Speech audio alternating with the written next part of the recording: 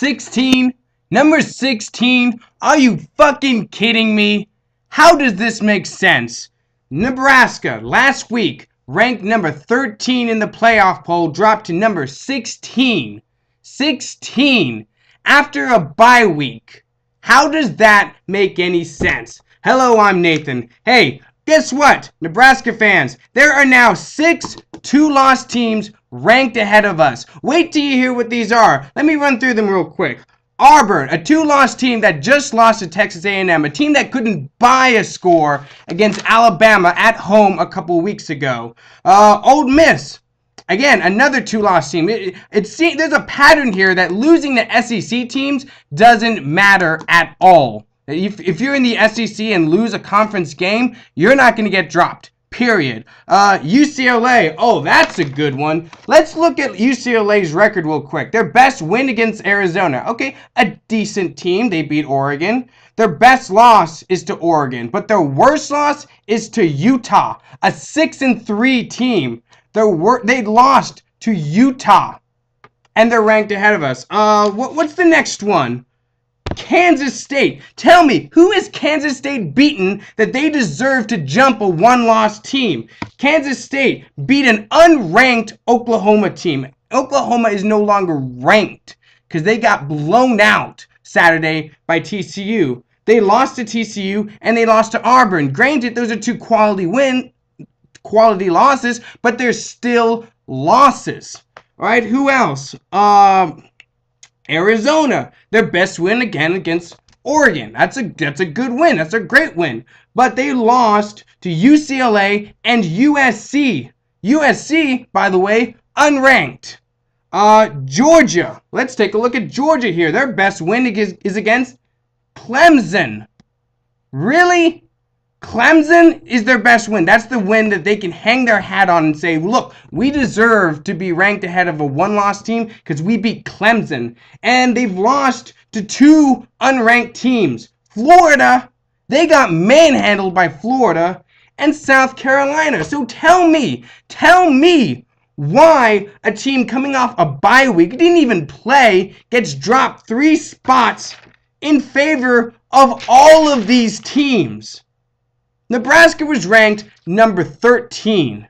We started this playoff poll 15, moved up to 13, and then dropped to 16 after a bye week. How does that make sense? It simply doesn't. At the very worst, Nebraska should be 11 right now. I can understand Ohio State jumping us. I completely understand that. They beat a very good Michigan State team on the road.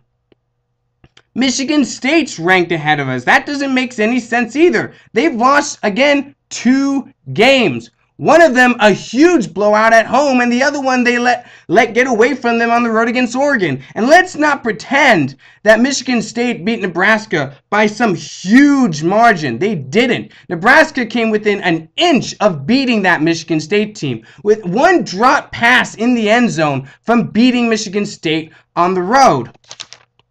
So now we have UCLA, Kansas State, Arizona, Georgia, Auburn and Ole Miss, and Michigan State all ranked ahead of Nebraska despite having 2 losses apiece.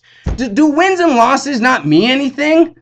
Do they not? Does losing to a good team mean more than actually winning?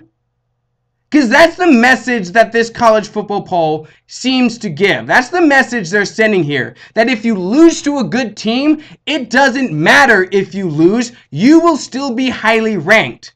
Not only that, but these seem to be projections of where the committee thinks these teams are going to end up. 16 for a 1-loss Nebraska team, for an 8-1 Nebraska team, seems like a projection rather than a ranking of where teams are right now. It seems to me that the College Football Committee thinks Nebraska is going to finish around the 16 mark.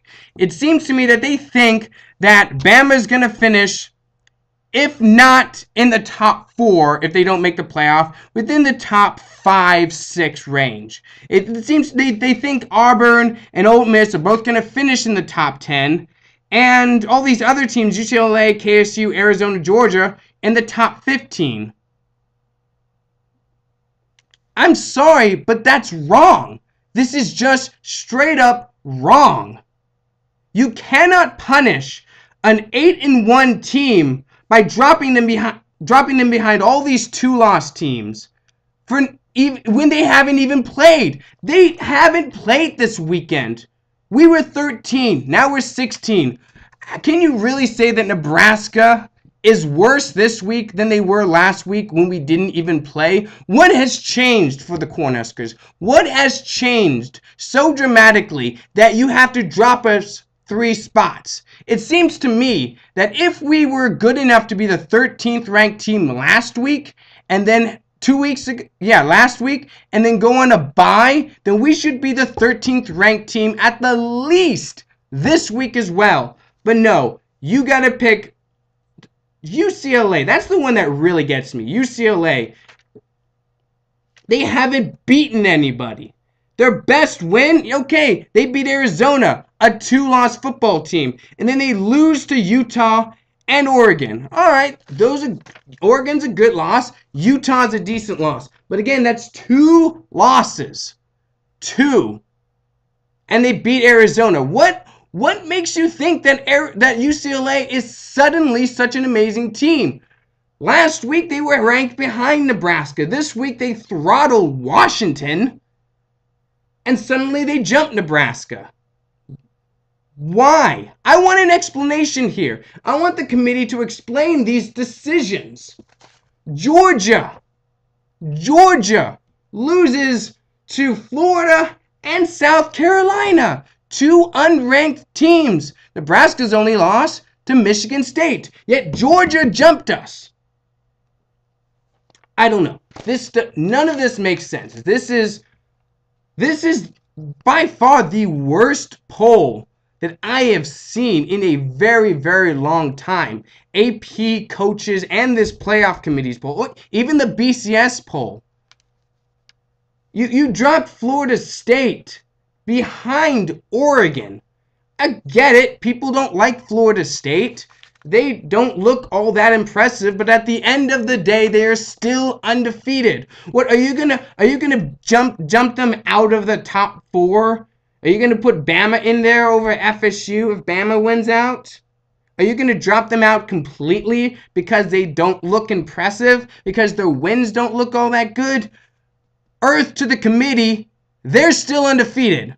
And it looks like they'll go the rest of the season undefeated. I'm no FSU apologist, but that's a travesty. You cannot dump an undefeated football team behind a 1-loss football team. You can't do that. You simply cannot. Because that opens up the door to dropping FSU out of the top 4 entirely, despite them winning all their football games. Look, this is the exact reason why we need to go to an 18 playoff. Nonsense like this is why we need to go to an 18 playoff and give conference champions an automatic spot in that playoff. You have to do it. There is no way that this kind of nonsense can continue year after year after year after year. You need to eliminate the human element. You need to be able to go up to every single team in the NCAA and say, this is what you need to do to get into the playoff. If you do this, you're in. Guaranteed. No more human element. No more eyeball test. No more counting on the subjective opinions of a bunch of individuals sitting in a room deciding the fate of all these teams. No, you need to have an objective standard that's fair to all the teams in the NCAA, every single one, an objective standard that teams can meet, and you can go up to them at the beginning of the season and lay out to them exactly what they have to do. Because looking at this poll, seeing that Oregon jumped FSU, that tells me 1-loss teams can get into the playoff ahead of undefeated teams. Now, and I get leaving Marshall out. I get that. They're undefeated, but they don't play anyone. But FSU is a Power 5 team. FSU is a Power 5 team. If they can drop behind a 1-loss team, who's to say that they can't drop behind TCU and Bama? Who's to say they can't drop behind Arizona and Baylor and Ohio State? Who's to say that? Because they already dropped them behind one 1-loss team. Who's to say that they can't drop them behind more?